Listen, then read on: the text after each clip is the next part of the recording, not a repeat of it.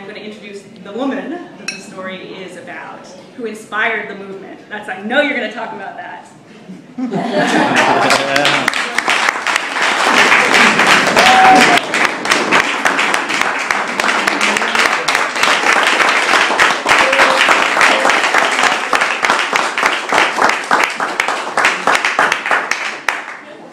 first, let me thank all of you for coming out on this amazingly beautiful October afternoon in New York.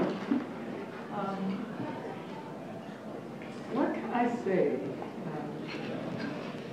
Perhaps I should say that we were talking a few moments ago about what I might be doing now had I not been arrested and had none of that drama happened. And no one ever asked me that question. So I thought for a moment, and I said, well, I would probably be doing very much the same thing that I'm doing now, except that I wouldn't be the center of attention. And I would probably be enjoying it more because I was not the center of attention.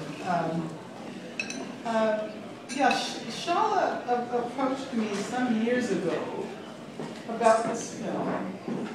And I was skeptical, as I have been with respect to all the other film proposals that people brought to me.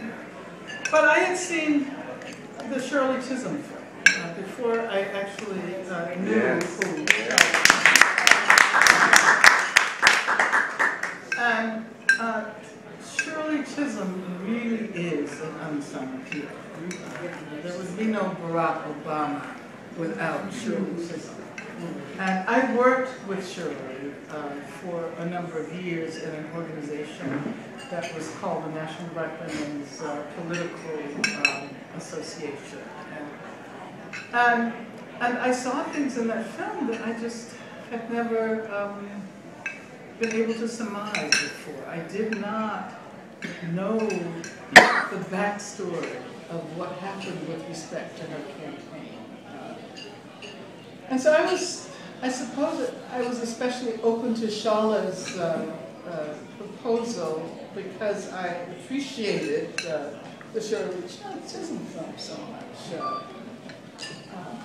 But I never expected it would be a film that would show in the theater.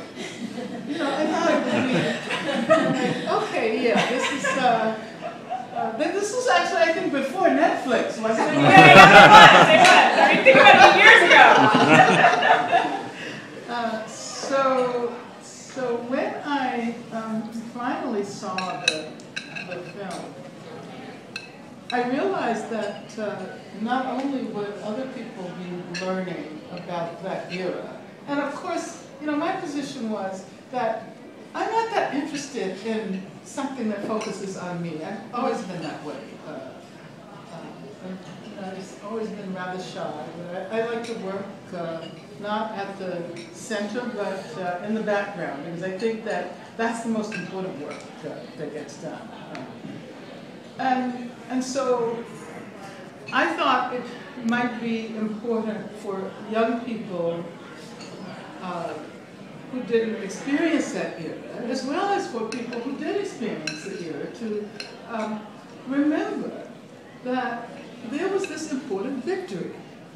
Because oftentimes we struggle, but we have no evidence of the fact that our work actually will make a difference in the world.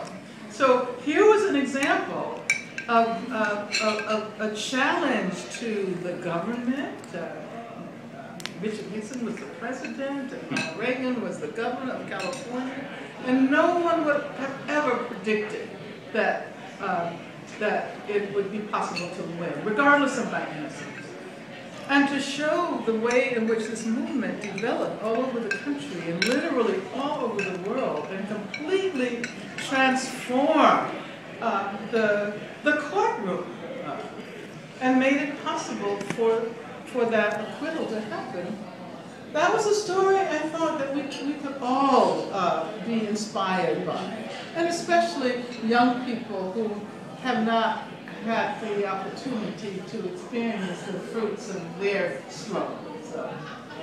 And so that was primarily why I agreed. But then, as I was saying before, I learned things from the film that I didn't know myself. I hope that other people would learn. But I never knew how I was caught by the FBI. I never knew that story until I saw the interview that she did with the FBI agent. Well, see, I don't even know his name. She knows so much more than I do. And I knew that at the time that it was absolutely incredible that they used all of these resources to try to catch me. And then when I saw that interview and realized that they had gone into all of the public parking lots in New York, in Manhattan. And you know, how much did that cost? I said that is an incredible story. But also I did know the story about the girlfriend of a Poindexter talking to you. So it was kind of shocking to me to learn these things 40 years later. But I suppose I should say again, congratulations to Chandra.